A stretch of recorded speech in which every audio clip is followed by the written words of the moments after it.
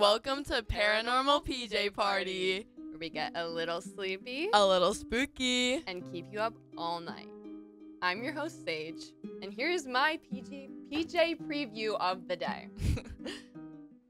I'm wearing this vintage set that my older sister, my beautiful angel of an older sister, Ginger, gave me. We are featuring some little, what is this? Heart? Truffles. I don't know. Le creme. So we got some little pastries. It's really cute. And my honorary husband, Tofu. Okay. I'm your host, Ava, and this is my PJ preview of the day. So, this is just like a basic set off like Amazon. And then I got my sleep mask from also Amazon. And then this is Clementine. Clemmy. These might be our reoccurring bunny characters. All right. For today, our plan is to go through some stories on Reddit, r/nosleep. How do we feel about this? Scared. It's literally the day after 4th of July. Let's talk about 4th of July. So my parents had a party, and it ended up being a lot of like older people, like just people that are friends with my parents that we don't know as well. So we ended up basically hanging out alone, which was fun.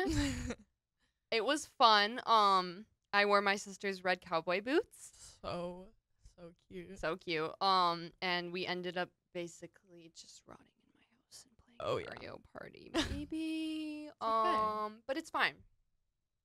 We don't have to talk about it. It's the day after, and we're already getting into these October. Oh yeah. It's like October all year round. I don't want to say vibes because that's dumb. Yeah. But I don't really know another word to stand in for it. So October vibes. All right. So we're gonna go through a saved post I have from r/horror stories. Let's just go. Are you reading first? Yeah. Okay. The title of this is I was hired to clean out an old mansion. What I found in the attic still haunts me. I've been a professional cleaner for years, specializing in old abandoned properties. It's not a glamorous job, but it pays well. And I've always enjoyed the solitude. However, my latest assignment has left me questioning everything I thought I knew about the world. It started like any other job. I was hired by a wealthy client to clean out a mansion that had been in his family for generations. The place was massive, with dozens of rooms filled with dust and forgotten furniture. My client, Mr. Dawson, gave me strict instructions to leave the attic alone. What's in the attic? He said it was full of old family memorabilia, and he would handle it himself. Curiosity has always been my weakness. After a week of cleaning, I couldn't resist the urge to take a peek. One afternoon, while Mr. Dawson was out, I climbed the narrow staircase to the attic. The door was locked, but a quick search through the house yielded an old key that fit perfectly. This already sounds wrong. Yeah. Like, honey, he told you not to go in the attic. Why are you going in the attic? I would be scared. I wouldn't go. Yeah, I wouldn't go. Like, what if there's a dead body up there? That's none of my business. Okay. The attic was unlike any other part of the house. Oh. It was dark and musty, with a single window covered in Grimes? Grimes? As I moved my flashlight around, I noticed a strange metallic smell in the air. Blood. Oh, no. The space was filled with old trunks and covered furniture. But one thing caught my eye immediately. A large, ornate mirror leaning against the far wall. That already sounds evil. Yeah. It was an antique with an intricately carved frame that seemed out of place in the dusty attic. It sounds like the mirror from Harry Potter? Yeah. That's what I thought. The mirror is like the mirror of Erised. Is that right? I don't know. Like the one with Tom Riddle. Right? No, he like sees his family in it. Oh. Do you know what I'm talking about? Yeah. Mirror of Erised. Yeah. Okay. I knew I got that name right. I was gonna get really embarrassed if I didn't. All right. Anyway, back to black. It was antique with an intricately carved frame that seemed out of place in the dusty attic. I approached it cautiously, my flashlight beam bouncing off the glass. As I got closer, I saw something move in the reflection. Ooh, no. My heart skipped a beat and I spun around, but there was nothing there. I turned back to the mirror and my blood ran cold. The reflection showed the attic as it was, but there was a figure standing behind me, a tall, shadowy man with glowing red eyes. I felt a chill run down my spine as the figure raised a hand and pointed directly at me. Oh my I stumbled back, knocking over an old trunk. The figure in the mirror started to move, slowly stepping closer. My instinct screamed at me to run, but my legs felt like lead. Just as just as the figure was about to reach the surface of the mirror, I snapped out of my paralysis and bolted for the door. That sounds awful. It does. I slammed the attic door shut behind me and locked it. My heart pounded in my chest as I leaned against the door, trying to catch my breath. I could hear faint whispers coming from the other side, but I couldn't make out any words. The metallic smell seemed to linger around me, clinging to my clothes. I decided to leave the mansion that night. I packed my things and left a note from Mr. Dawson, explaining that I couldn't continue the job. Girl, it's your own fault. Yeah. It's your own dang fault. Imagine her. being like, I can't do this job anymore. But like, you did it to she yourself. she like kind of got herself like fired. Like she like, or I guess she quit but like. I understand what you're saying. Yeah. It's probably that morbidly obese squirrel. What? What was I saying? I lost my place. Okay. I slammed the attic door shut behind me and locked the hard part of me. I packed my things and left a note for Mr. Dawson explaining I couldn't continue the job. As I drove away, I glanced back at the house and saw a figure standing in the attic window watching me. Oh no. A few days later, I received a call from Mr. Dawson. Bring! Bring! Bring! He sounded frantic, asking me if I'd gone into the attic. I admitted I had, and he cursed under his breath. Oh, girl. He told me that the mirror had been in his family for centuries and that it was cursed. Anyone who saw the figure in the mirror was doomed to be haunted by it for the rest of their lives. I thought he was crazy. Oh my. But the nightmares began almost instantly. Yeah. Every night I dream of the attic and the figure with the red eyes. I feel its cold presence watching me, waiting for the moment when I let my guard down. I've moved twice since then, but the dreams follow me wherever I go. We proofread the story earlier, and I'm just like, I'm having a really hard time because originally I thought she said dream followed her everywhere when she was reading this to me, and like dream, like face reveal dream. Honestly, that might be worse. Like, we're just adding to the bullying content. Yeah. Dream, if you're watching this, you're gorgeous. Love you. No. Anyway, but the dreams follow me wherever I go. I've tried to destroy the mirror in my dreams, but it always reappears untouched. I'm writing this as a warning. If you're ever cleaning out an old house and find a hidden attic, leave it alone. Advice Some secrets taken. Are better left undisturbed.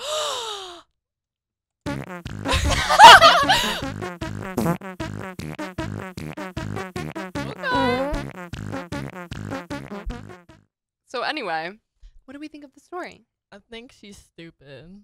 I think so too. Yeah. I'm kind of pissed off at Miss Girl. Honestly. Like, why did you go in there? Obviously, like, it's... I wonder how the, like, owner feels. All right. We're going to go to a news story. r/no sleep. Okay. Oh, you want to read it? Yeah. Okay. Okay. Me and Toph are going to cuddle up. My wife has been peeking at me from around the corner and behind furniture. It's gone from weird to terrifying. Oh, no. Skinwalker. Oh, literally. My wife, Lynn, and I have been together for 6 years and married for 11 months. Our entire history together has been very normal, and never once have I noticed any weird behaviors or red flags. I can't stress enough how out of character this whole thing is for her. Lynn is very kind, intelligent, and thoughtful. She's always been the no nonsense type of person. Being childish or trying to scare me is not something she normally do. She doesn't even like watching horror movies. When we first started dating, she agreed to watch The Shining with me because she knew how much I loved horror. She was so scared. Do you need help? No, wait. I'm okay. Sorry. She's so scared that she didn't even make it through half of the movie before we had to turn it off. She isn't into anything creepy and has never been into pranks. It's just not her cup of tea. And that's fine. But that's what was so strange about this. It was just so unlike her. I should also add that she never had any mental health issues as far as I'm aware. It doesn't run in her family. I know some people are able to hide their mental health problems, but in the 6 years we've been together, I think I'd see some sort of sign. 2 months ago, I was in the kitchen and making myself some coffee before work. I was running a bit late that morning, and Wait, I'm sorry. I was running It's a okay, bit girl, late. Take your time. This is like written kind of funny. I was running a bit late that morning and I knew I wouldn't be able to make it to Dunkin' Donuts for my usual morning fix. No, Duncan. No! Charlie D'Amelio's gonna come after you. No. Every time you're not running, she gets closer. Her drink's kind of bad. I've never tried it. I don't know if I've ever had Dunkin'. I don't really I don't go there anymore. anymore. Yeah, Just said you didn't have it. that's tea for another day. Oh yeah. Keep going. I took a sip of my coffee as I hurried down the hall towards the front door. When I happened to notice Lynn peeking at me from around the corner ahead of me, I could only see her and a strand of her long dark hair. This is like She sounds like the girl from The Ring. Yeah, that's what I was about to say. And a strand Did of you like get a new TV? Like a vintage TV? 7 days. And a strand of her long dark hair hanging against the wall. The rest of her body was concealed behind the corner. Is she like contorting? That's scary. Yeah, I nearly spilt my coffee when I saw her. I did burn the crap out of my lips. Jeez, Lynn, I said, wiping a few drops of coffee from my pants. You scared the crap out of me. She immediately popped out of view like a little kid that had been caught. I heard her scurry off towards the living room, and by the time I got to the front door, she was out of sight.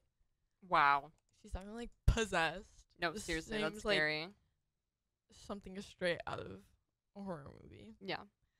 It was like, it was really weird and totally out of character for her, like I said. But also, I found it kind of funny that she was being more playful and a little less serious. I shouted that I loved her and called her a weirdo. As I shut the door behind me, I heard her laughing. Her behavior was a bit odd, but it certainly wasn't something to call a priest over. I forgot about it by lunch, and by the time I got home, she was her normal self. I didn't bring it up, neither did she, and life went on. The next incident happened 3 days later. It was around 2 a.m. and I had just woken up to get a drink. I was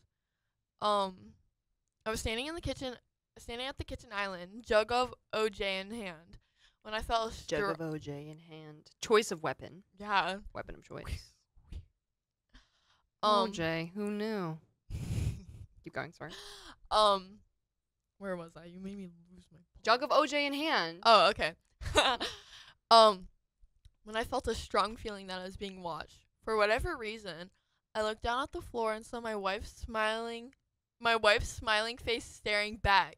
She was peeking at me from the other side of the island, staring up at me with wide, unblinking eyes and grinning like the Cheshire Cat. Girl, what?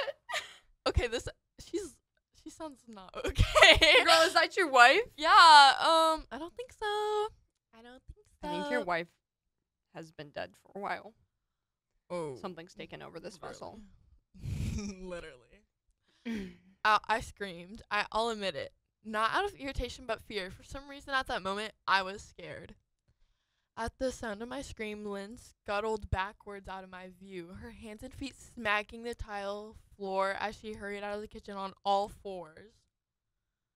Okay, girl. I didn't run after her or even yell at her. I just stood there frozen in shock, wondering what the heck had possessed her to do that. It took me a little longer than I'd like to admit to go back upstairs, but eventually I did. When I got to our bedroom, Lynn was lying on her side, asleep, or at least pretending to be. I stood there for a while watching her breathing to be sure she really was asleep. Okay, whatever was in the kitchen definitely, wasn't his wife. Yeah, what the heck? 'Cause, hello? Is his wife okay? This is concerning. Yeah. I had the feeling she might jump out at me at the moment I got into bed, but she didn't. I climbed into bed and she Being didn't. jump scared by your own wife is crazy. This dude's on his toes every single second, waiting just to be jump scared. I climbed into bed and she didn't even move. Her breathing was soft and deep, and I was starting to wonder if I dreamt the whole thing. The next morning, I waited for her to come downstairs for coffee, and after handing her a mug and kissing her cheek, I decided to ask her about it. What was that about last night? I asked, keeping my tone light so I didn't offend or embarrass her. She frowned over her coffee cup, or her cup of coffee, shaking her head like she had no clue what I was referring to. You were peeking at me again, from over there, I said, pointing to the spot on the floor by the kitchen island. She followed my gaze, and when she looked back at me, she burst out laughing. She laughed so hard that I couldn't help but join her. You creep me the heck out sometimes, you know that? I said. She giggled and set her cup on the counter and wrapped her arms around my neck. You creep me out all the time, so I guess we're even, she teased. Oh. Okay. Hi. We said our goodbyes we said our goodbyes and I left for work. As I drove, I kept thinking about how creepy I had been seeing her grinning at me from behind the island like that. The sounds her hands made on the floor as she crawled away. Wait, sorry. Grinning at me from behind the island like that. The sounds her hands made on the floor as she crawled away. I told myself she was just trying to be silly, just trying to join me in my love of all things horror. It's not like I was afraid of her, but it still didn't sit right with me. I started seeing her peeking at me more and more. Sometimes she'd be peeking out from behind the couch or living room curtains. Once she even managed to get inside her grandmother's old trunk that sits at the foot of our bed. I might not have even known she was there at all. The trunk's old hinges. Sorry. I might have not even known she was there at all. Had the trunk's old hinges not given her away. She had the lid propped up just enough so that only half of her face peeked through. She'd been grinning like an excited toddler, and it was unnerving. Oh, I bet. I really hope this is a fake story. That's terrifying. Yeah. I didn't even know what to say to her. All I could do was stare. When I finally found my voice, I asked her why on earth she was doing this. She didn't answer, but slowly closed the lid, shutting herself inside the trunk. I just walked away, feeling disturbed. I didn't understand why she was doing it, but it clearly made her happy. I just hoped she would tire of the game quickly. Lynn didn't peek at me for the next 2 weeks. I started to think she was done with her weird prank, and I was relieved. We were watching a show on Netflix one night, and I was jokingly said that I hadn't seen her peeking at me lately, and she must had given up on her spy game. She looked at me with a small smile and said, "Maybe I just gotten better at it." You know how I feel about that? What? That's terrifying. Yeah. What the heck? Girl, your wife needs some help. Oh, yeah, for sure. That's not normal. They just, like, snoop around your house, like, peeking at... I'll be having that. I'll be having that. That's what it reminds me of. I didn't say anything, but I wondered whether or not she was joking. For the next few days, I couldn't stop thinking about what she had said. Was she still peeking at me when I wasn't looking and I just hadn't noticed? And if so, what the heck was she getting out of this? I started to feel paranoid, constantly checking whether she was watching from around the corner or behind a door. I was jumpy whenever I was home and she wasn't in full view of me. I felt stupid and a little crazy. Imagine she's the one that's crazy. Oh yeah, imagine if you're like just like getting like you literally just don't feel safe in your house anymore, like, and scared. Yeah, well, the thing that's weird about that is, like, did he say they're married? Yeah. Like, you're married. Like, you can, like, watch, like, how do I put this? You don't have to spy on your husband to see what he's doing. Like, you can just look at him. Like, not that you should just be, like, staring down your husband, your partner, or whatever, but it's, like, if you're just, like, with, like, around your husband, like, you, or, like, you know, your partner, just in general, you don't necessarily have to spy on them to know what they're doing. Like, it sounds like he was just doing, like, normal stuff, too. It's not like he was, like, cheating on her. She's just being the creepy one. Like, she just likes the idea of, like, hiding. Oh, yeah. But after a few weeks without another incident, I began to relax. I stopped checking behind the furniture and the walls and told myself it was just a bad memory. Then a few days ago, things got much worse. Lynn left to go to a friend's. I lounged on top of the couch and played a couple games on my laptop. Around 9 p.m., I hopped in the shower and I was washing the soap from my hair. I felt that awful feeling that I was being watched. I slowly opened my eyes and almost had a freaking heart attack. Lynn was peeking from behind the curtain shower, her entire head stretched into the shower, leaving her body outside. Her long, dark hair hung against the curtain and the ends dripping with water. Her mouth hung open in a terrible grin, eyes wide and red. If she hadn't blinked in a while, I screamed, or as if she hasn't blinked in a while, I screamed and jumped back against the wall. She didn't move nor smile, nor her smile waver. Her makeup ran down her cheeks into 2 black streaks. She was looking giddy and completely deranged. I was flippin' terrified. I would be too. Oh, yeah. She's literally sounds like... She literally is the Ring Girl reincarnated. No, it sounds like that. Like, all the hair, like, dripping and everything. Oh, yeah.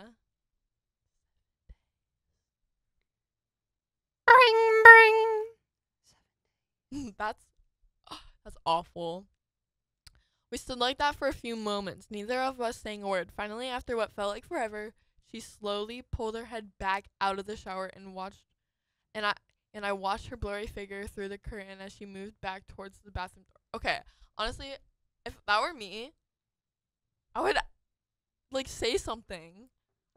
It's, like, weird. It feels like they have a disconnect in their relationship, because why are we not talking about this? Okay. Also, the fact she's, like, admitting it, because she was like, maybe I just got better at it. That's completely... crazy. That's terrifying. Crazy! Like, where is she hiding? Like, does she have a peephole? Does she, like, watch him while he sleeps? I really hate that idea. Oh, yeah. She's giving, like, Edward vibes from Twilight. Oh, yeah. I know you've, like... You read the book, right? Yeah. Because you've never seen the movie, though. No. There's, like, a part where, like, Bella wakes up and he's just, like, watching her sleep in her room. Oh, my He's just, like, standing in the corner, and then she's like, what the heck? And, like, turns on a lamp, and then, like, she's, like, gone for, like, a second, and then she, like, looks back, and he's gone. Oh, yeah. Ooh. He's spying. Oh, yeah. She's spying.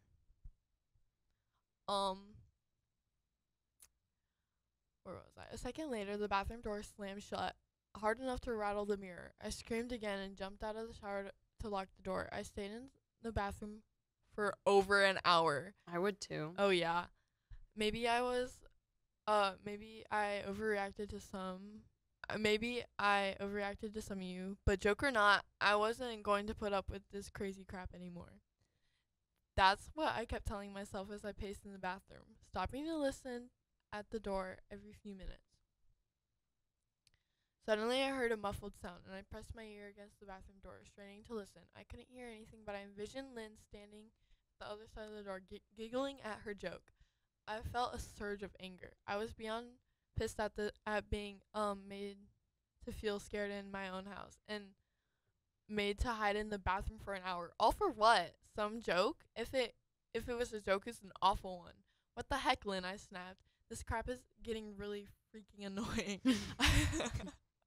I waited for her to apologize or to call me a jerk, but instead I heard a faint moan. So quiet, I wondered if I heard it at all.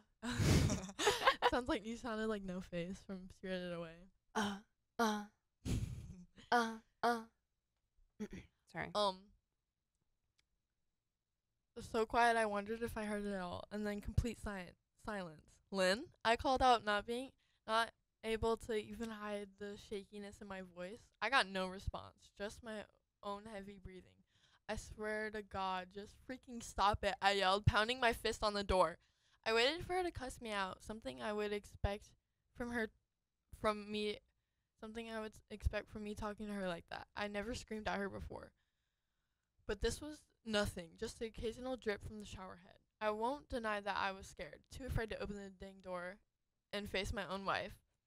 I waited another 30 minutes or so, which feels like a lifetime when you're scared. Finally, I decided I wasn't going to spend the night hiding in my bathroom, so I got down on my knees and peered under the door. I almost expected to see her face peeking at me, but thankfully I didn't.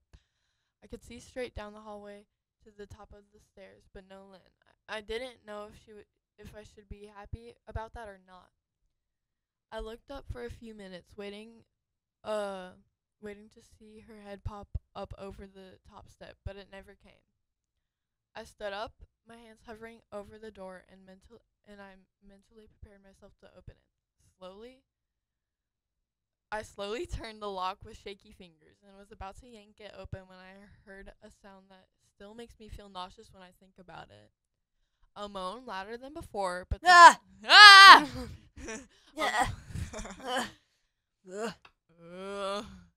Start making like video game action sound effects. Ah! Ah! Yeah. I'd be scared. Keep going. A moan louder than before, but this time I was able to tell just where it was coming from. I turned my head to the closet door as if in slow motion and locked eyes with my wife, who was peeking out at me from the slight gap. Her eyes were still wide as ever, and her mouth was hanging open in the most grotesque gaping smile I'd ever seen. I didn't scream. I was too scared for even that. Her hands were clasped to her chest, body trembling with sheer delight, as if she could barely contain her excitement. A short, raspy moan bubbled from her throat, deep and raw, sending a shiver through my entire body. Somehow I found the ability to pull the bathroom door open and ran as fast as I could all the way down the steps, snagging my keys and my phone. Bro, get a divorce. Oh, yeah. Like, even if she did return normal, like, after this, like, I wouldn't I'd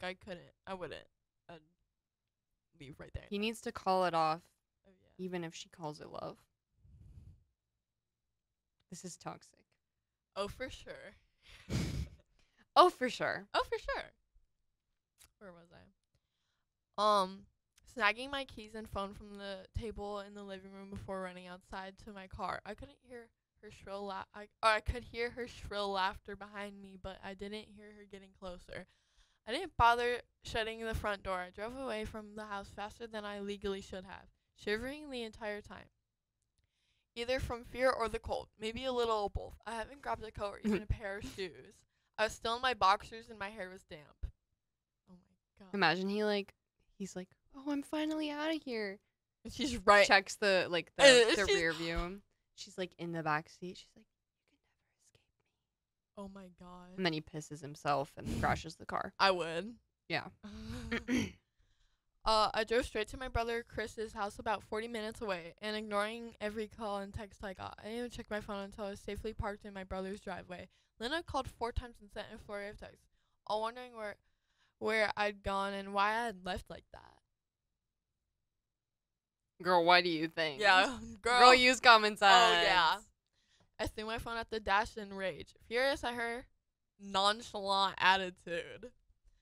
My brother and his wife were surprised to see me, especially dressed in just a pair of boxers, but told me to stay as long as I needed. Chris lent me some clothes and asked me what happened. I told him Lynn and I had a fight, but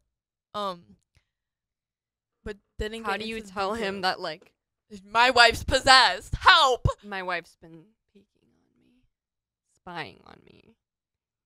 Like, Not like 'cause he wouldn't believe that. he'd just be like, what the heck? Well, like, because that feels like, if you just say that, that feels like something that, in theory, you could just, like, talk out. Like, why? Yeah. Like, I wouldn't be like, why'd you leave? Don't You could have just talked to her about understand. it. No one gets me.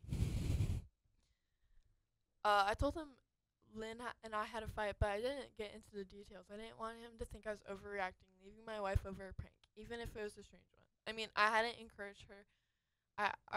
Hadn't I encouraged her for years to lighten up instead of being so serious all the time? I wanted her to relax and loosen up, but this was definitely not what I had in mind. I tried to sleep on their sofa, but my brain wouldn't let me sleep. Every time I closed my eyes, I saw Lynn's face staring at me from inside the closet. Knowing she'd been in there with me the entire time made my skin crawl. She never left the bathroom at all. Babe, by loosen up, I didn't mean unhinge your jaw. Oh shoot! Every time I talk, you lose your place. Oh yeah. Oh, yes. Oh yes. Oh, yes, for sure. She never left the bathroom at all. Instead, she slipped inside the closet and slammed the bathroom door shut to fool me. The mere thought of going back home gave me anxiety. I tossed and turned, unable to sleep. Chris ended up giving me a sleeping pill, so I was able to get a little rest. My sleep was filled with terrible dreams, all of Lynn's smiling face. That's like crazy to like marry someone, like devote your life to them, like And then being scared of them. love them endlessly, like, and then suddenly it turns into this thing where like you can't even like they're in your nightmares. Oh yeah, I wouldn't be okay. I had a nightmare. I had a nightmare. She was trauma. She was trauma. It's a TikTok. Making breakfast for my yeah. German boyfriend who cheated on me. I had a nightmare. Oh no! She was trauma. She was blonde businesswoman. I woke up just as the sun started to rise. My sore body ached from the sofa and I felt drained. I knew I had to call Lynn at some point, but I didn't know what to say to her. I wouldn't be going home unless she gave me her word she'd never do the creepy stuff anymore. I just wanted my wife back. Her normal serious self never looked so good to me. I was contemplating calling her and telling her that when that familiar feeling came over me, I was being I was contemplating calling her and telling her that when that familiar feeling came over me, I was being watched. I was staring at staring at the ceiling, my heart in my throat. I didn't want to look away, but the longer I ignored the feeling, it got worse. My eyes drifted away from the ceiling almost on their own. What is going on? Her face was pressed up against the window besides the couch, staring down at me with the same gaping smile. Drool dribbled down her lips, leaving 2 long streaks down the glass. I didn't know how she'd been there, but how long she'd been there, but something told me she's been there quite a while, possibly all night. Wait, at the house where he was? At his brother's house. Staring at the window at him. How'd she find him? Ew! She's crazy! I didn't bother screaming, though I was afraid anger trumped any fear, and I felt at that moment. I jumped from the couch and pounded my palm against the glass. Lynn, are you crazy? What the heck is wrong with you? Just go home, I shouted. Now. She didn't move. And she didn't move, and her ghastly expression never changed. If anything, her smile only grew, as she had never been more elated. I could hear Ew, she feeds off of his fear. Oh yeah. I'm scared, I feel like imagine that happens and then he gets a call on her phone and it's her. She's like, babe, where are you? Come back, please. She's like, where'd you go? I haven't been home in days. I was at my sister's house. I thought I told you this. That'd be wicked. He's like, what have I been dealing with? Beware of the gay shapeshifters. Earlier, Ava told me to beware of the shapeshifters, but I thought she said beware of the gay shapeshifters. Happy late Pride Month. I could hear Chris and his wife moving around upstairs, as if Lynn could hear them from her place outside. Her head twitched slightly in the direction, and she began to close her mouth slowly. Chris called my name from upstairs, obviously concerned. I turned to see him and his wife Rebecca hurrying down the steps. When I turned back to the window, Lynn was gone. The only sign she had been there was the 2 streaks of drool dripping down the glass. I tried to explain to Chris and Rebecca about waking up to see Lynn watching me through the window. They were skeptical. Who wouldn't be? Chris and I went outside to the spot in the front window, but there were no footprints in the dirt, just a slight indent. Probably an animal, Chris guessed. I didn't argue. He and Rebecca assumed I junked the entire episode, but they didn't understand. I was too tired to explain it to them.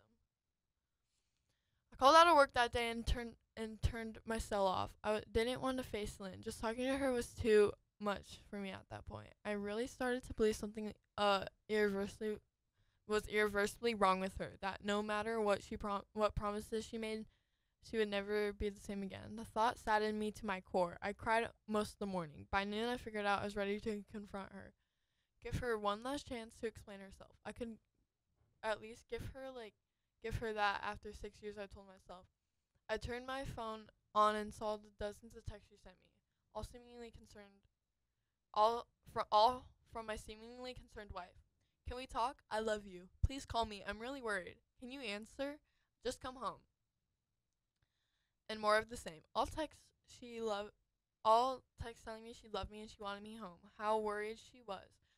Not a dang not a dang one addressing the crazy stuff she pulled. Like she hadn't been acting like a character from a Stephen King book.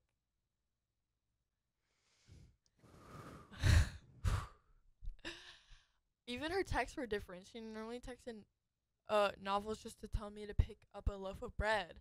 You'd think she had more to say after her bizarre shenanigans. I know it probably seems childish to some of you who are miles away from this situation, but if you saw the way Lena looked at me, how she scampered away on all fours like some wild animal, grinning at me from inside the closet like a lunatic, then I think you'd find my reaction was warranted.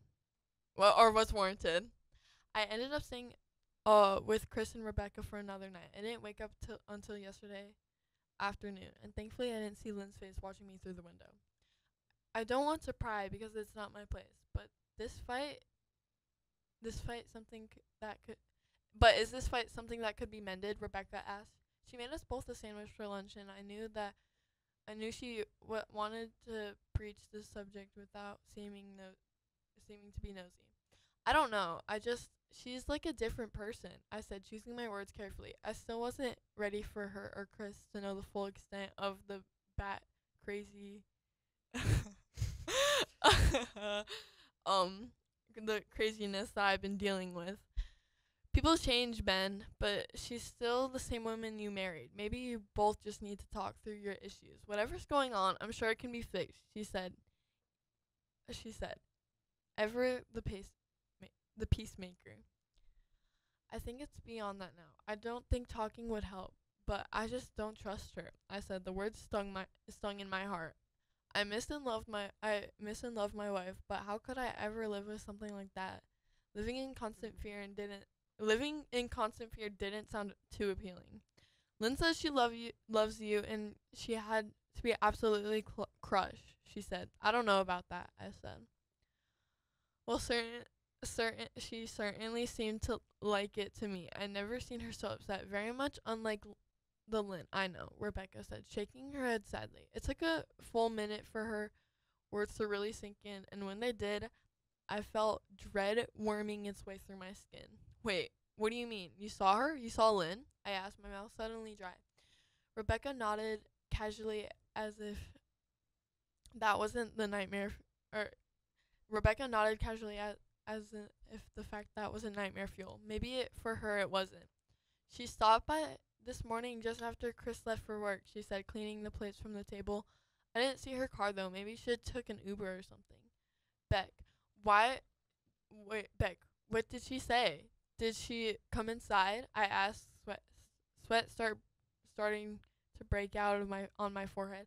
I began looking around, examining corners as though a predator lurked behind them. No, she just asked if you were awake yet and I said that you weren't. I asked if she wanted me to wake you, but she said no. She said just to let you sleep. She said as she washes the dirty dishes. That's all? She didn't say anything else, I asked. No, she looked awful though, like she hadn't slept in days. I think you should call her. I got up from the lunch table and thanked Rebecca for lunch. I got up from the table and thanked Rebecca for lunch. I felt a little bit better at the knowledge that at least she hadn't come inside. Still, I needed to double check that the doors were locked. Oh, this is crazy. What? It's just. Are you reading ahead? No. It's just. I'm scared. It's just wild. Yeah, she's a wild one. It's a really long one. Do you want me to read some of it? Yeah. Okay. Wait, where was I? Okay. I felt a little bit better at the knowledge that at least she hadn't come inside. Still, I needed to double check that the doors were locked. I sat for a while trying to figure out what to do next. I didn't want to go home, but I felt that I owed it to Lynn to help her if I could. Hadn't I sworn an oath to love and honor her through sickness and in health? Clearly, she was very sick. If she was sick, which I truly believe she was, I had to try and get her the help she needed. But I didn't even know where to start. I didn't want to call the police, and besides, what the heck was I going to tell them? That my wife was peeking at me? That she was being creepy? As bizarre as she'd been, she really hadn't committed any crime. Not yet, anyway.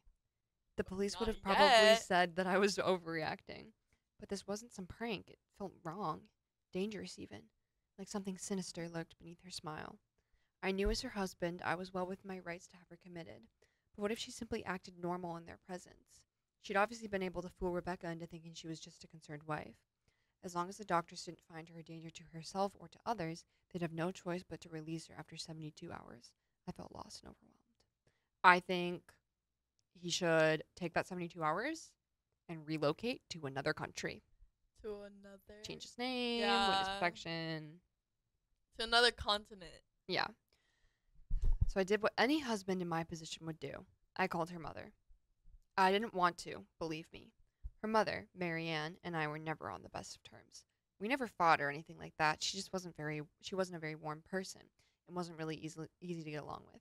She hardly ever smiled, and when she did, only her lips would move into a thin-lipped smile, leaving her eyes as blank as before. She gave off this aura that felt like she was permanently on the offense. I'd only met her twice, and both times were for such short visits. I got the impression she didn't approve of me for her daughter. Lynn always ushered us out quickly, as she didn't want me to feel uncomfortable, which I was grateful for.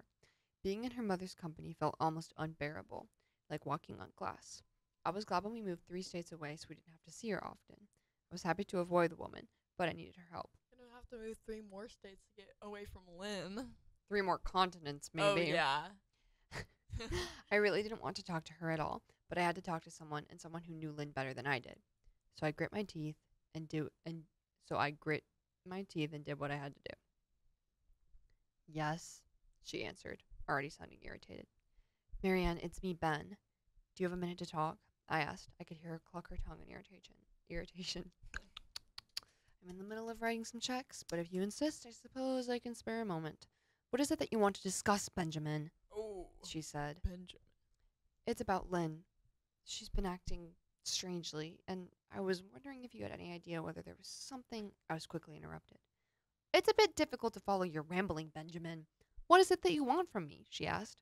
I could almost see her standing there in her thin sweater and slacks, tapping her fingernails impatiently on the table. I wanted to know if you ever noticed any odd behavior in Lynn, or possibly any mental health issues? I asked. There was a long, uncomfortable pause that I couldn't tell if it was because she was just thinking or something else. Finally, after a few seconds, she spoke. I'm not sure if this is one of your jokes, Benjamin, but if so, I don't find the humor in it. Now, I do have business to attend to, as I've said, so if you don't mind, she said, but I cut her off before she could get rid of me. Marianne, it's not a joke. I'm sincerely concerned about Lynn's mental health. Her behavior has been very erratic lately. I'm very worried about her, and I figured as your mother, you would be as well, I said, my frustration evident in my voice. If you're truly concerned, then I suggest you get the health professionals involved. I don't know what you expect of me, she snapped. I could tell she was seconds away from hanging up, and for some reason, I was desperate not to let her. I had the feeling that she knew a lot more than she was letting on. Oh. Please, if not for me, do it for Lynn, I tried. I heard a faint, shaky intake of breath, as if she was trying to hold her steely persona together, but failing. Marianne, what's wrong? I started. Benjamin, I don't know what to tell you. My only advice would be to seek professional help. Do not call here again. Goodbye. I tried to call out to her, but she hung up. This girl knows something. Oh, yeah. They know something that they're not letting on. I tried to wrap my head around the call and her refusal to help me. Even if she didn't like me, why wouldn't she want to help her own daughter? I couldn't understand that. I tried to replay the conversation, desperate to find something I missed. After a while, I almost gave up until I remembered her last words to me. Seek professional help. She said those words with a bit of urgency. I could have just been grasping at straws, but no. I was sure her voice had changed ever so slightly when she'd said that, as if they were very important. What had she meant? I assumed she'd been referring to medical professionals, but maybe she was referring to someone else. Priest? An exorcism? Oh, yeah. Someone that she didn't, for some reason, feel comfortable saying directly. Or maybe I was just desperate. I waited for Chris to get home, and after a very long and exhausting conversation with him and Rebecca, I convinced them that Lynn truly needed psychiatric help. I didn't tell them everything. I wasn't prepared to go into it yet, but I told them about our last encounter, how she'd hidden in the bathroom, peeking at me from the closet. They were obviously shocked, but thankfully they believed me. They too just wanted to help her. Still, they didn't think it was all that serious. Weird maybe, but not dangerous. They just kept saying that Lynn had to be playing some kind of weird joke. Maybe for YouTube? Rebecca offered, if only half-heartedly. Wicked prank on my husband. It went crazy wrong. At Not 3 a.m. clickbait. Paranormal. Ooh. The cops were called. I was admitted into a mental institution. I just said mental institution. Not clickbait. Crazy. Chris didn't think we should involve the police just yet. He offered instead to go with me, and I readily accepted. He reasoned that calmly talking to her, trying to coax her into going willingly was the best recourse. I agreed to do it his way. At least I wouldn't be going into the house alone. We drove over this morning just after breakfast. There was no way I was going at night. When we pulled into the driveway, my stomach began doing somersaults. Oh. Her car wasn't there, but I still didn't let my guard down. The front door was ajar. If her car's not home and the front door's open, that's bad. Yeah. And for a split second, I thought we'd see her eyes staring through the gap. I was shaking and starting to sweat. Chris, however, was fine. He waited for me to open the door, his hands in his pockets like he was going on a freaking stroll through the park. I envied his ignorance. I pushed the door open and was immediately hit with a stench of rot. Oh. Oh no. Chris smelled it too, and he walked in the house behind me with his nose scrunched up. What do you guys use to clean the floors around here, poop? Chris mumbled. Shut up, I said, my eyes darting around for any signs of Lynn. The house was deadly quiet and dark, despite being 10 in the morning. All the curtains were closed up tight, refusing to allow any sunlight inside. If I hadn't left it just 2 days prior, I'd have thought the house had to be abandoned. We moved through each room, carefully checking any place that she might hide, occasionally calling her name. Why the Sounds F are like you a looking lost under the dog. couch? Why the F are you looking under the couch? I'm gonna give Chris a voice. Why the F are you looking under the couch? Chris asked eventually. Aren't we looking for your wife? He's looking at me like I was a moron. Let's just go upstairs, I whispered. He shook his head but Just followed go me. upstairs. He shook his head but followed me up the stairs to check the bathroom and spare bedroom. On the way up, my shoes crunched over pieces of glass that looked to be littered over a few of the goodness. steps. I noticed that one of Lynn and my wedding portraits that hung on the wall along the staircase had been smashed. The frame hung crookedly, all the glass removed. I stared at the picture, a lump forming in my throat. We had taken the photo after leaving the church, after saying our vows. She looked so beautiful in her white gown. I looked at Lynn's beautiful face. I never dreamed her face would ever be a source of terror for me. We climbed the rest of the steps and checked the spare bedroom, but it looked completely untouched.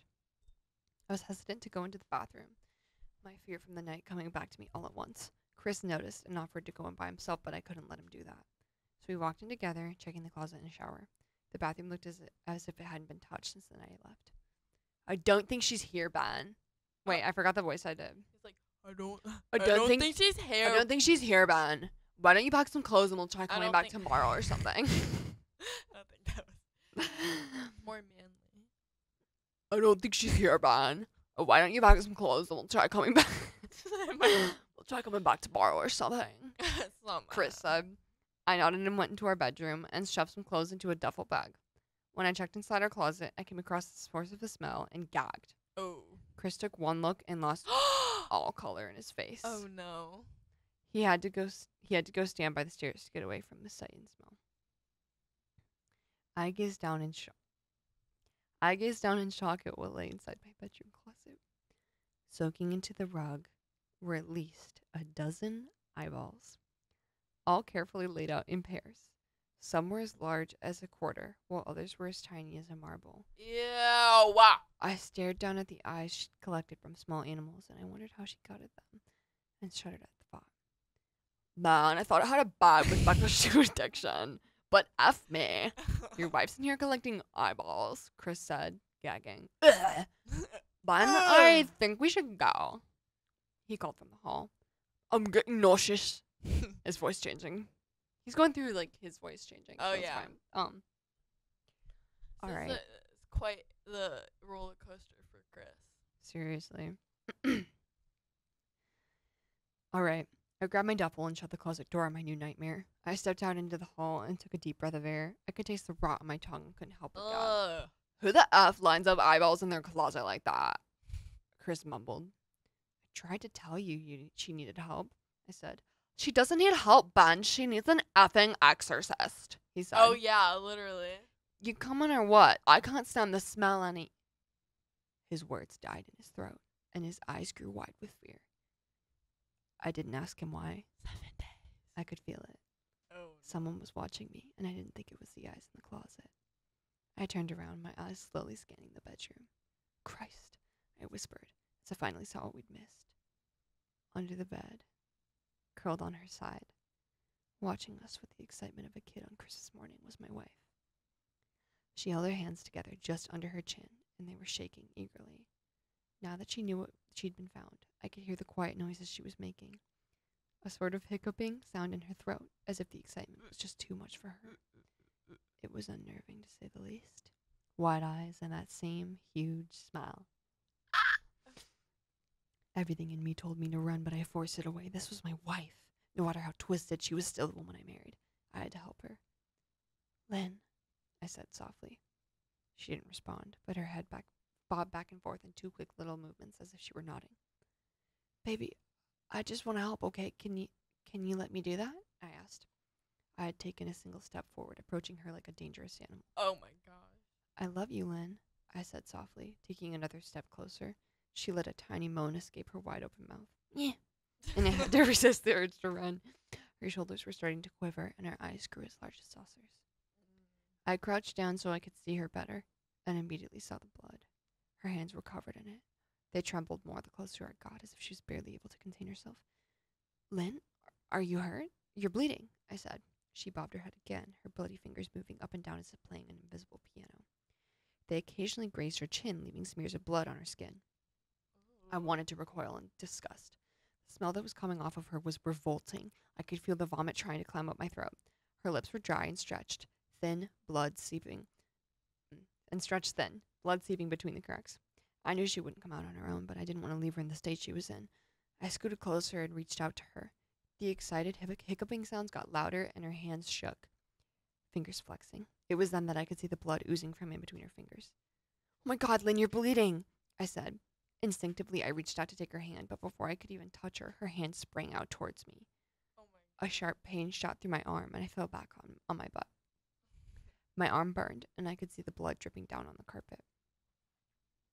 I looked back at her in shock, and I saw her grinning madly, her fingers clutching a large shard of glass. You all right in there? Chris asked. Chris asked from behind me. I turned my head slightly. She was a nightmare! I turned my head slightly and nodded to him, cradling my arm to my chest. When I turned back to face Lynn, I saw that her focus had shifted. She wasn't looking at me anymore, and she wasn't smiling anymore either. Oh. She was staring past me, her eyes glaring at Chris the way a hungry lion might stare at an antelope. Her mouth was still hanging open, but it was twisted into a snarl. I got to my feet and began walking backwards down the hall, afraid to take my eyes off of her. Are you bleeding? Chris asked. Bleeding. The moment the words left his mouth, Lynn started fast, scooting out from under the bed, the glass shard still in her fist. Oh my God. Chris, run! Go! I yelled. He must have been too afraid to move because a second later I felt my back bump into him. He was still standing at the top of the stairs, staring at the horror that was my wife. Lynn had crawled completely out from under the bed and stood in the bedroom doorway, her face twisted in rage. Her whole body was visibly tense. Blood ran down her fingers and onto the floor. Jesus, Lynn, Chris said. Oh, sorry. Jesus, Lynn. Jesus, Lynn. Chris said, you are playing hide and seek. I reached back and pushed him towards the steps. Move your butt, Chris, I said as quietly but firmly as I could. Lynn bobbed her head in fast, sharp motions and began to grin, stretching her mouth open wider and wider so that her chin seemed to touch her chest. I heard Chris mutter a prayer, and then he was running down the stairs. I stood at the top of the steps, stuck between the love for a woman who clearly needed serious help and self-preservation. I only want to help, I said, choking back tears. Her eyes focused on me once again as she slowly lifted the glass, holding it out in front of her. And then she started sprinting towards me, grinning with utter excitement. Thankfully, my body took over, and I flew down the stairs, skipping 2 or 3 at a time. I made it to the front door before I felt her leap onto my back, wrapping her arms around my neck, her open mouth next to my ear so that I could hear those terrible hiccuping sounds up close. I shook her off of me, knocking her to the floor. I felt a searing pain in my back as she went, but I tore open the front door and bolted to my car. Chris was standing in the front yard, talking on the phone with the police. I didn't say a word. I just ran in my car and jumped in. Chris took the hit and followed me, still on the line with 911. I watched the rearview mirror. Sure, I'd see her there, running after us, but I never did. I went straight to the ER, and I got 11 stitches in my arm and 3 on my back. Oh my god. The police asked a lot of questions and went back to the house to do a search, but of course Lynn wasn't there. They advised me to stay with a friend or relative for a while and to file a restraining order as soon as I could, but none of those things would matter. Somehow I just knew. I dropped Chris off at home and went to a motel an hour away. I wanted to put as much distance between me and Lynn as I could. This is where I've been for the last 4 hours. I thought maybe the police would find her, maybe they'd get her the help she desperately needs, but no. Now I don't think so. 40 minutes ago, I got a text from an unknown number. Oh no. Just 3 words. I found you. And a picture attached. The picture was dark and grainy, but I instantly knew what it was. There was no mistaking my wife's eyes. I started typing this out immediately after. I don't know what to do. I'm alone and scared.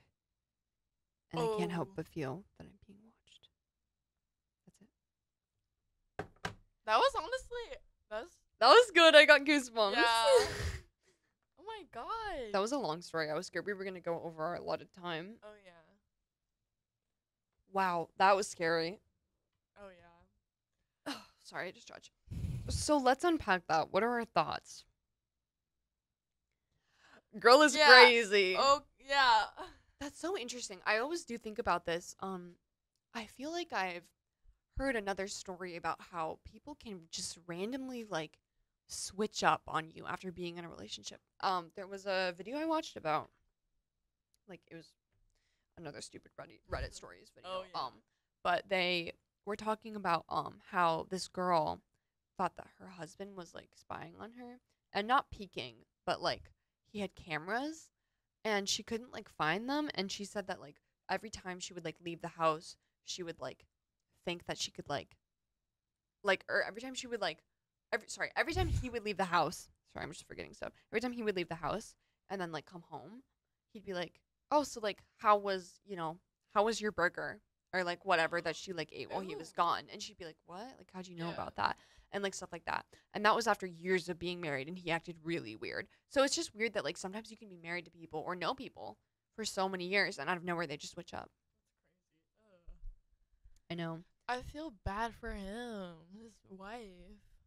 I know. I wonder if this was a real story or if it was It's so fiction. someone said the scariest line by far was, "Maybe I've just gotten better at it." It genuinely made my heart sink. Everyone was saying that they were picturing Momo. Honestly, like I was kind of thinking of like that too, or like The in girl from the Ring. ring. Yeah. It's kind of like the same thing. I wonder why like our like idea of like horror is just like girl with black greasy hair and big eyes. Scary. All right, should we read one more? Yeah. We don't have a ton of time left. This has been a rough first episode, but Try and make one for shorter. Make sure it's short. Oh yeah. No, don't worry. It'll definitely be shorter than that one. Wow. What? People write books on here. Dang. I know that one was really long. We should have like scrolled through Here's another really long one. I'm just gonna save it for later. Okay. We're gonna read this one.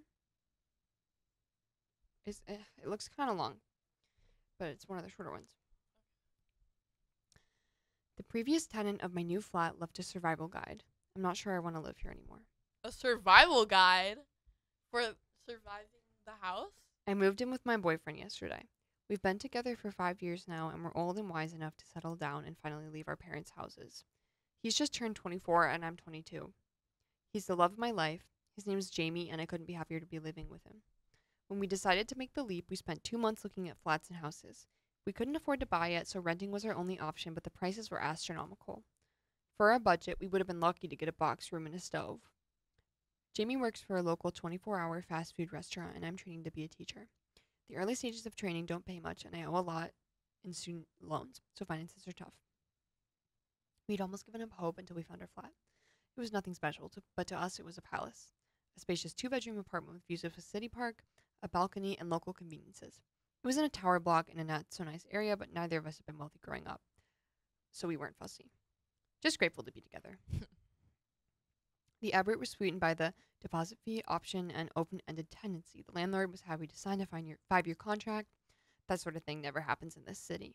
We were told that along with no deposit, we would also have no inspections, but we would be liable to pay for any damage when we ended the tenancy. I'd never heard of anything quite like it. We knew that for our budget and location, we weren't going to get any better, so we bought it. Move-in day rolled around quickly, and yesterday we got the keys to our first home together. It was such a strange feeling. The day was chaos getting our stuff in and up in the lift. We were flat number 42 on the 7th floor. The items we couldn't get in the lift had to be taken up the stairs by the removal men. I think they were grateful we weren't any higher up, but I still wish we had been able to give them a better tip. In the evening, we settled down on our second-hand sofa given to us by a cousin of a friend and watched some TV. We smoked cigarettes on the balcony looking at the park and fell asleep on our mattress on the floor super early because we had no energy to put the bed together yet, and Jamie had work at a hideous time of the morning.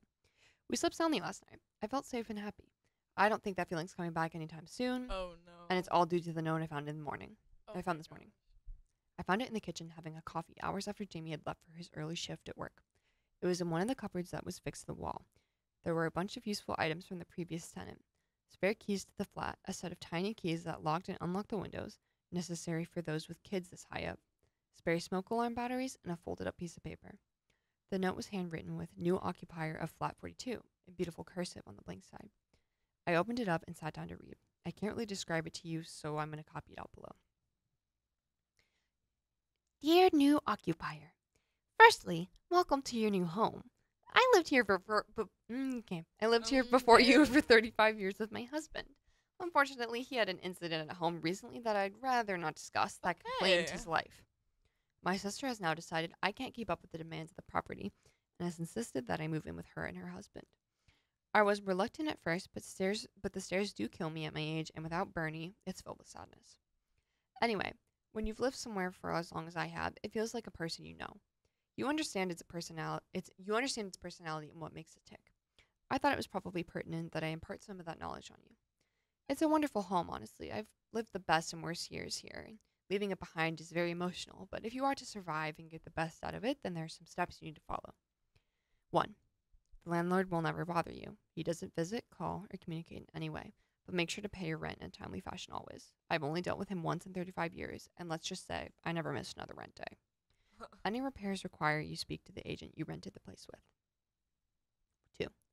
Do not use the communal lift between 1:11 and 3:33 a.m. Just don't do it. This step is vital if you are to have a happy life here. It really is life or death. Don't do it. This has cost me and many others in the building greatly, and I would rather not elaborate on why you shouldn't do this. Just please don't do it. I can't stress this enough. Oh, that's like. I wonder if that's like how her husband died. Oh yeah. 3. When you hear the strange animal noises coming from flat 48, don't question it. Mr. Prentice lives there, and he's a lovely chap. Don't be afraid to say hello to him. He's old school, so he never risks the lift, so you might only see him on the stairs. But whatever you do, don't check on him when you hear the noises. You'll know when you hear them. 4. If you ever come across a window cleaner on the balcony, ignore him. He may seem like the nicest fellow you ever had trying to sell you something at the door, but it really is best you don't engage. He will go away if you ignore him, but he tries pretty hard the first few times, so you'll need some resilience. Whatever you do, don't offer him anything. No money, no hot drink. 5. Don't leave food scraps out. Bin or refrigerate them immediately. If you have small animals, it is imperative that you watch the meat and take away any leftover food immediately after it's gone. This and Rule 2 go in hand. Rule 2 is don't use the lift. Oh yeah. The things forage all day and seem to really love animal feed. You don't want them in your flat, I promise. You can leave what you want out between 1:11 and 3:33, so you may want to feed your pets then. 6. Don't communicate with any neighbors who claim to come from flats 65 to 72. These flats suffered a fire in the late 80s that devastated the whole floor. All the residents died in their own homes. The building was mostly council-owned at the time, and they never bothered to renovate the flats. They've been empty ever since, but Every now and again, someone will knock at your door claiming to live in one of these flats and ask to borrow some sugar. They will seem average, but you must shut and lock the door immediately. Oh. I installed 2 extra security bolts to avoid these idiots. 7. Simple one for you here. Keep a weapon in each room. Sometimes you follow all of these steps and something still slips through the net. Better to be safe than sorry. 8. The building has a committee that will try and get you to join. It's one of those neighbors groups about improving living conditions for all residents. It's a nice group, and the lady who runs it, Terry from Flat 26, is a fantastic neighbor.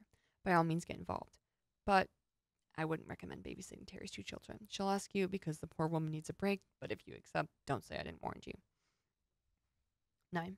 Stray hairless cats sometimes roam in the hallway. I know they're supposedly a special expensive breed, but they don't belong to anyone. They're mostly harmless, but don't pick them up. Not unless you see one of the neighbors that claims to live in 65 to 72. Then grab the cat, and lock it inside with you. It'll burn your skin a little, but the cats are friendly, and I wouldn't want to see them hurt. Burn your skin? Okay. 10. There is no way to fix the damp patch on the ceiling in the bedroom. Sometimes it'll turn a deep crimson and look quite concerning, but please try not to be alarmed. It doesn't drip.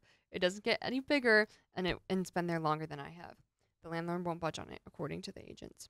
I flagged it many times, even called the police the first night it changed color, but it was a waste of time, and it will be for you too. It's best to ignore it.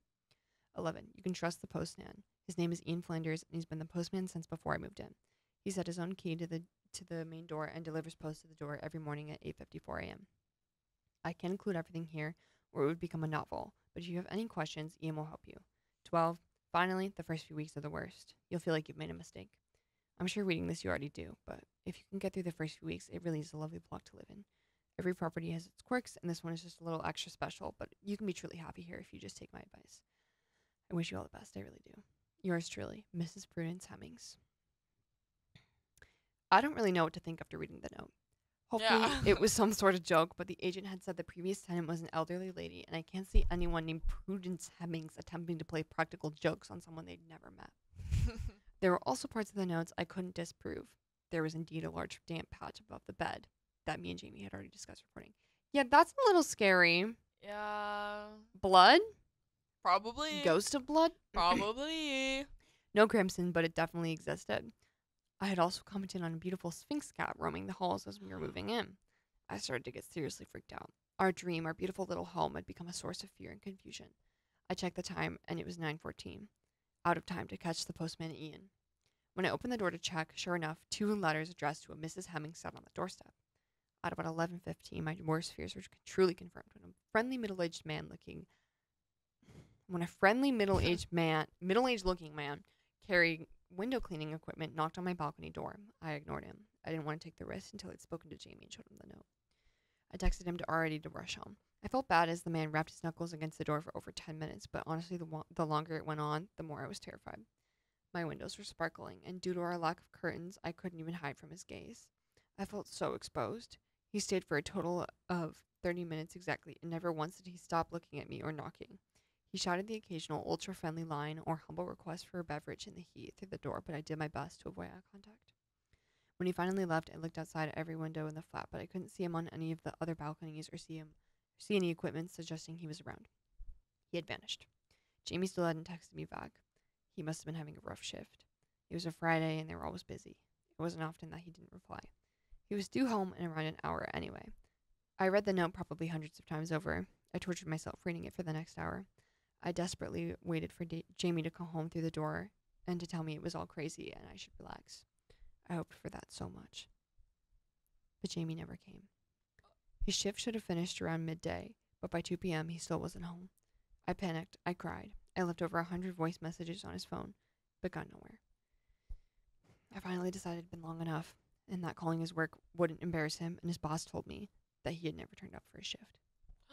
I thought about it. What could have happened? And then it hit me. The lift. Jamie's shift started at 4 a.m. today. He would have left the flat at 3:15 and taken the lift down the stairs. I don't know what to do. I've tried to convince myself it was a joke. Maybe Jamie wrote the note and got his boss in on it. A voice in my head kept telling me that he couldn't write like that if he tried, but I still had to attempt to fool myself. It's all getting late and he still isn't home. What if it's true? I think we made a big mistake. Oh, yeah. That's it. Oh, yeah. I think this might be part of a series. Really? So we might be able to read some of it next time. But unfortunately, we're just about out of time. So, what did we think of our first Paranormal PJ Party? Honestly, it's so fun. This has been really fun. I love the PJ. I know. I hope to anyone watching, which might not be a lot of people, I hope you guys enjoyed as well. Wherever you are, whatever you're wearing, just know you're an honorary PJ wearer. And we will see you next week. Yes. Where we can go over some other spooky stuff. We have a lot of topics in store, not just Reddit stories. We also have ideas to talk about cults or some other internet stuff. So hopefully we'll see you back here soon. Hope you enjoyed the podcast. And I guess this is Sage out. Yeah. Bye.